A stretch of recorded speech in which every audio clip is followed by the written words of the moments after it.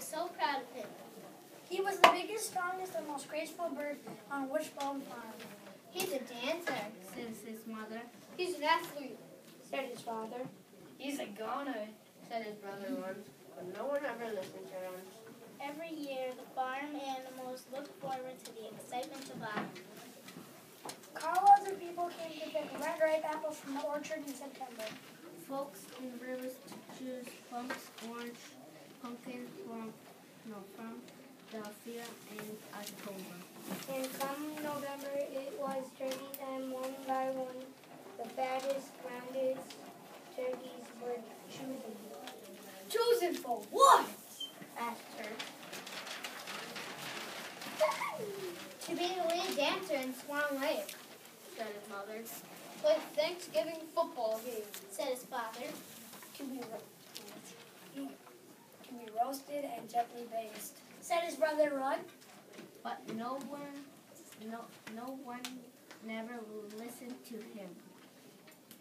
So every morning in November, the family watched Turk practice his dance steps. 1, 2, 3, lift. and every afternoon, the family watched her practice his football moves. 16, 23, 47, hike. He's getting stronger, Said his mother. he's getting bigger, said his father. He's getting juicier. 2 days before Thanksgiving, they named Wells and found Farrell and interested Rivers and Wishbone Farm. She came to choose a turkey. In addition, it's your time to shine. Go out there and shed those tail feathers. Mother squealed. Turk gratefully danced to the front of the barnyard. He leaped, he spun, he twirled and whirled. He did a triple somersault and made it into the Look at the size of the drumsticks. That is a beautiful bud, said Madame Liddell. Mother beamed. Father puffed out his feathers with pride. Runts puffed his feathers out too. Then he threw himself on the ground. He flopped, and his skin spreading. He gobbled like a maniac as he chased Madame Liddell out of the barnyard. Here, Will. These buds are crazy.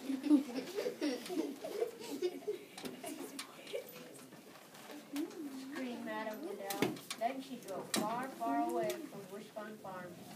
No, Swan Lake, cried his mother. No starring role, Cried his father. No roasted turk with chestnut dressing. Hooray! Cried Runts. But no one ever listened to him. The day before Thanksgiving, Coach Giblett of the Crow City Corn Shuckers came to pick out a turkey. This is a big chance. Get out there and strut your stuff, cried Father. Turk sprinted to the front of the barnyard. He bobbled, he waved, he tackled, he dived. He moved down every turkey who got in his way. Now that's one healthy-looking bird. Only the biggest and the best for mine. Said the coach captain.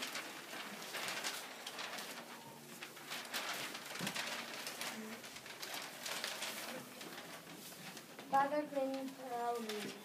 Mother got tears in her eyes. Runt got tears in his eyes too. Then his feet began to drip. He coughed, he wheezed, he sniffed and sneezed. He fell to the ground and hacked of thick quivering feathers. Good gravy! These are very sick birds. The corn shuckers deserve better.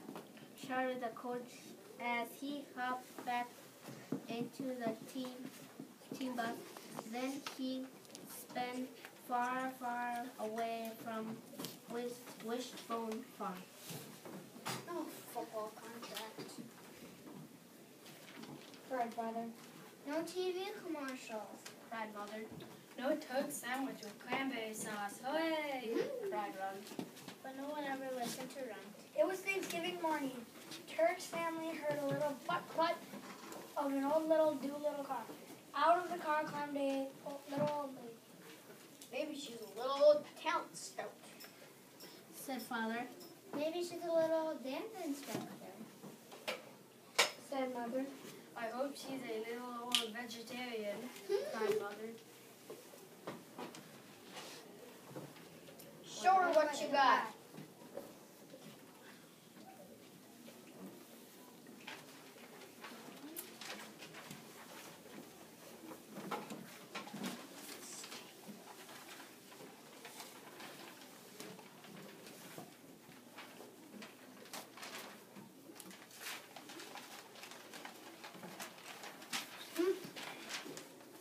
They're arguing.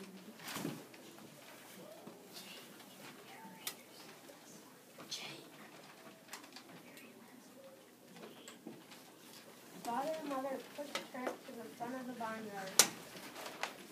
But before Turk could perform even one pirouette, the little old lady scooted him aside. Yeah, exactly what I've been looking for. This bird is just the right size for me. The little old lady said, What? Cried Mother.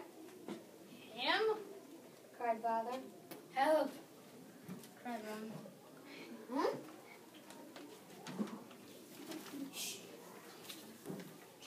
But no one ever listened to Ron, so we ran. He ran behind Father. He ran behind Mother. Don't let us see me. Hide me, hide me. Ran behind Turk and said, I'm too young to be basted. Turk saw the look in the little old lady's eyes. He saw the drool on her lips. He saw the fork in the little old lady's pocket. He saw the wolf's chin in her vest. Ron had been right all along.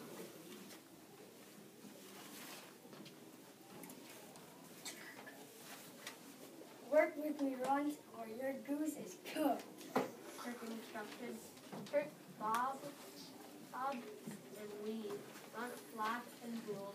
Turk leap the squirrel, not to cough and weave. Run gobbled like a maniac, while Turk dived down and tackled the little old lady's shoes. Stop the nonsense. I wouldn't eat you birds. They were the last turkeys on earth. Cried the little old lady as she climbed back in the car. The day as the family feasted on the corn and apple, they had much to be thankful for.